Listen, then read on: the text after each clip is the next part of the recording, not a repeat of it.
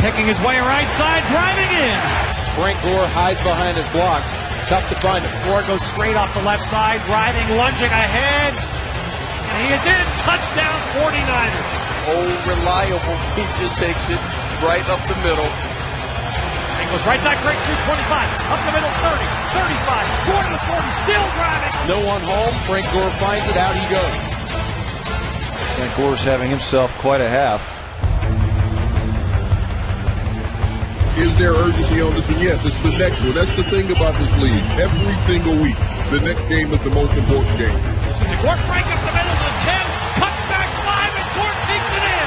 Touchdown, 49ers on a gorgeous pull up the middle. Gore in the open 50.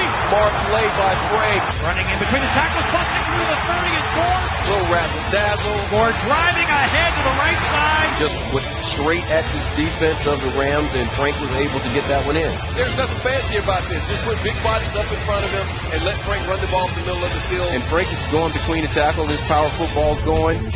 It's tough to stop that running game. Then just got back to old school. I am going to punch you harder than you like and just take it into the end zone, and there's nothing you can do about it.